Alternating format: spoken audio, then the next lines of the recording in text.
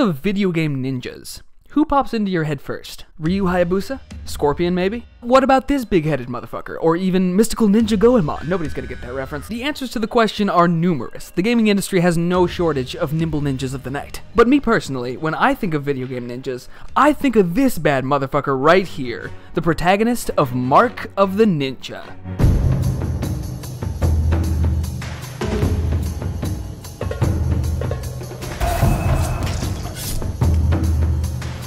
And of course I walked into a bar. Now, he doesn't ever actually get a name, so for convenience's sake, we're just gonna call him Mark, of the Ninja from here on out. Mark is the main character of what I consider to be one of the best stealth games ever made, and I'm here today to break down exactly what makes the game design of Mark of the Ninja so goddamn good. And just in time for the remaster, too. I mean, 7 months late, but that's fine. Consistency and simplicity. If you go through and read Mark of the Ninja's developer commentary, which is something I highly recommend you do if you have any interest at all in game development, you will find a specific entry highlighting the moment when the main designer had an epiphany. What this lead designer realized after countless lackluster playtests was that everything in the game needed to come with feedback, to keep things continuously clear to the player, so you always know what you can and can't do. This level of player agency is controlled by two key design elements, at least in my opinion, those two elements being consistency and simplicity. Did I hear something? These two elements flow through every aspect of Mark of the Ninja, from the controls to the environment to the AI. Simple, concise rules govern the gameplay here, so let's break down some of these rules real quick to understand why these two principles work so well. The simplest of these rule sets revolves around movement. Because Mark of the Ninja is made up explicitly of sharp lines, mostly rigid 90-degree angles, oh, look at that shit, it's so clean, it's always incredibly easy to, say, leap onto a wall and scurry into a grate. Something that might take, I don't know, 3 to 5 seconds in a three-dimensional game takes what feels like half a fucking second in Mark once you've nailed down the basic rules of movement. Press against a grate and tap X to enter the grate. Tap down and X while hanging on something to lower the ninja, either onto a chunk of wall below or to transition into a hanging animation. These elegant inputs, up X, down X, press B to grab a body and then immediately tap down B to drop the body through a specific type of floor. These are all actions that in many other games would require multiple complicated inputs and thought processes to execute. Not in Mark of the Ninja though, partially because this game has the advantage of a 2D plane, and it fully embraces that format to create an unbeatable sense of fluidity in its movement systems. But elegant movement and easy-to-manage navigation isn't the only thing the two-dimensional element of the game adds. So when I first picked up this game, I immediately thought to myself, how the hell is this going to be difficult? You can see everything around your character in a 2D game, and that could potentially eliminate some of the best moments in a stealth game. You know, when you're caught by surprise and have to deal with the ensuing fight-or-flight reaction. If I'm playing a stealth game on a 2D plane, couldn't that very easily, I don't know, defeat the purpose of a stealth game? Well, because the designers of this game are fucking masters of their craft, they came up with a simple, consistent, and awesome solution to this query of mine. Logical limitations, my friends. In Mark of the Ninja, the player's vision is situational in a very logical and straightforward manner, but the easiest way to explain it is just to show it to you. It's so nice to see the moonlight again. We made it to the inner keep. Come on. You see that shit? Do you see that shit? If my main man Mark is in a position where he couldn't logically see certain parts of the environment, those areas will become obscured, because you can't fucking see them. This even extends to things like grates and doors. You'll have to pop your head out of them or press against them, respectively, to actually see what's in the room ahead of you. But sometimes getting pushy with your peeking can leave you unfortunately exposed. This blurred vision system pushes you to navigate the environment further to get a better read on the situation, to try to find a position that better benefits your murderous motives. It's a super subtle, super fucking cool mechanic that adds so much to stealth gameplay. I don't know, maybe it's weird for me to get this hyped over the fact that sometimes the screen gets kind of blurry, but I think this situational vision thing is just a fucking brilliant design decision that adds heaping helpings of tension that would not be there otherwise. It does add a whole new level of difficulty to the experience as well, but that's okay because the difficulty is appropriately balanced out by another equally brilliant mechanic that we'll be discussing very shortly. Back to the main point of discussion though, the simplicity and consistency of Mark of the Ninja's design doesn't only extend to the player's movement or vision, but to the whole game world. Let's talk about the AI, which is probably the most complicated example of these sets of rules. Now, the AI here isn't Metal Gear Solid 5 levels of complex, it doesn't adapt to your playstyle over the course of the game or anything crazy like that, but it's deep enough to constantly keep you on edge, as well as reactive enough to keep you coming back for more. Because like in most stealth games, the scenarios and enemy placements can change on a dime if you fuck up even slightly. Oh, side note on the topic of fucking up, it's really nice to play a stealth game with loading times between, say, 1 and 2 seconds. I'm so used to getting really into a stealth situation and then doing something incredibly stupid to fuck it all up in half a second, and then I just gotta quick load and I gotta sit, and I just sit there for like 40 seconds and just consider my own failings. Boy, do I suck at these games. Long loading screens are never something a developer intends or desires, but they often end up feeling like an unintended punishment in stealth games. You fucked up once? Ah, well, sit through this 45-second loading screen then, you dumb asshole. Not with Mark of the Ninja, though. If you get got by one of these weirdly proportioned-ass mercenaries and sent to an early grave, you'll be hopping out that pine box and back into the heat of battle in less than 2 seconds. And it's just so nice. Oh, it's so nice. Now, AI having a set of rules that you learn to take advantage of over the course of the game isn't anything new. That's pretty much the core essence of a stealth game. But Mark of the Ninja excels in this category because, again, simplicity and consistency.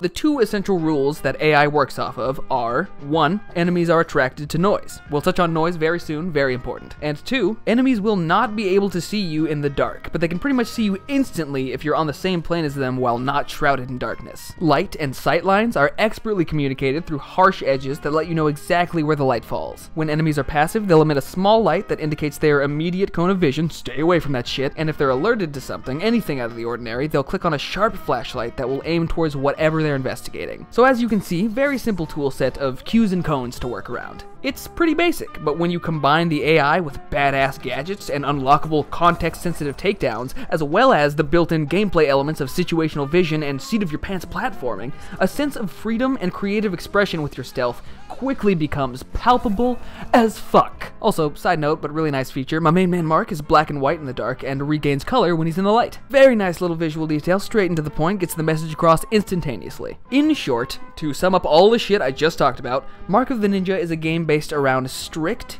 easy-to-read rules. Every aspect of the game has its own set to abide by, and yet despite the differences in rules between different elements of gameplay, there is one main rule to rule them all. I promise I'll stop saying the word rule after this next segment. Sound cues.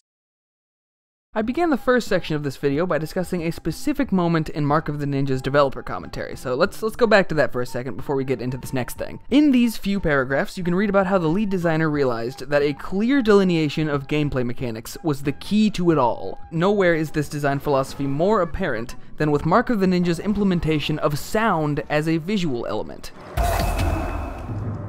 Everything that occurs during MOTN's gameplay emits a sound, represented by a circle that ripples out from the location of said sound. It's your choice to either take advantage of the noise, work around it, or get absolutely fucked by it. I usually end up forced into that last one. Being able to see how far sound travels through these visual cues is integral to success in Mark of the Ninja, and when used in combination with the situational vision we discussed earlier, it can lead to some wonderfully tense situations where you can only vaguely ascertain the locations of enemy troops. These kind of situations perfectly highlight how Mark of the Ninja has translated the best elements of 3D stealth gameplay into the second dimension. Stealth almost always involves some level of guesswork, and this is how Mark does that, with a whip-smart combination of blurring and bubbles. So yeah, as you might have noticed by now, the sound cues and the screen blurring that we focused on in that last segment are inextricably tied together, mechanically. The sound bubbles balance out Mark's situational vision, because if this game didn't have these brilliant little bubbles, then you'd have to play it with fucking like headphones cranked up every time and be like an actual human ninja to get anything done. Case in point, that's basically what New Game Plus mode is, and New Game Plus fucks me to death every time I touch the controller. As we discussed earlier, usually moments like, say, being surprised by an unexpected unmarked soldier in the phantom pain, oh fuck, shoot him in the face, wouldn't typically be possible within the format of a 2D game, but the lead up to Mark's versions of these moments where you're caught by surprise and have to make split-second decisions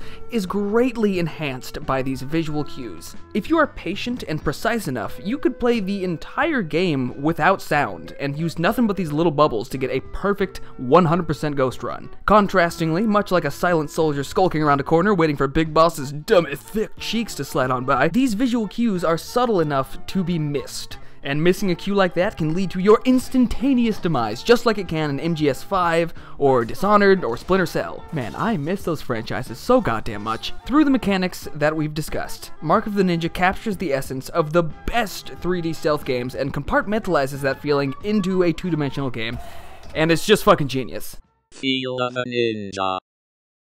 To finish up this video, I want to pull away from the slightly more technical stuff for a bit to talk about a more basic element of Mark, and that is how this game just makes you feel like a goddamn ninja.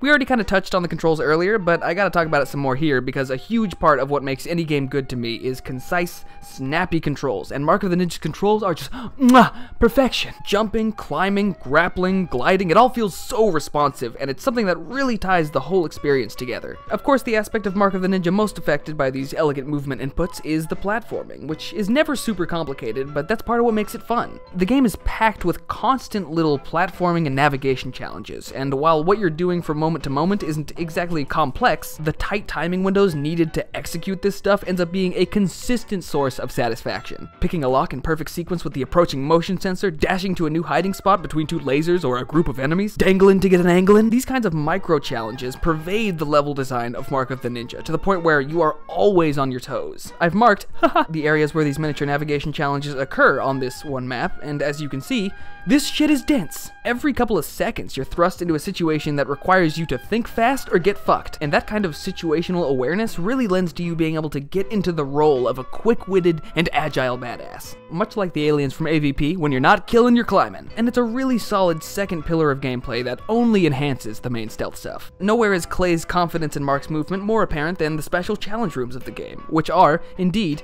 fucking challenging. I'm not much of a puzzle guy, I don't like to think, so these areas gave me some trouble, but man was I ecstatic every time I conquered one. So this game's movement is incredibly important and incredibly well done, as I'm sure you can tell by this point. It's what helps you grasp the feel of the ninja, but what about the feel of your ninja? That sounded like a sex question? It's not. As you progress through this game, you'll steadily unlock a string of fresh digs called paths, and aside from looking ridiculously badass, they also function as gameplay modifiers that add customization and replayability to the game. For example, the Path of the Hunter. You'll probably unlock this getup about halfway through the game, and the main benefit of this outfit is that it auto-completes all the game's QTE stealth takedowns. Seems like a small change, but playing through a level without having to risk botching a takedown and causing a bunch of fucking high-pitched, agonized screaming really does change the way you consider your next move. Another more extreme example of these gameplay modifiers is the Path of Silence, which completely eliminates the sword from gameplay, meaning you can't execute any takedowns. This suit is perfect for ghost runs, as it allows you to carry 2 distraction tools as opposed to the standard loadout of 1 distraction tool and 1 offensive tool. This path shit is just a really compelling system that offers customization and replayability as a reward for completing challenges and just generally being a grade A ninja man. In conclusion,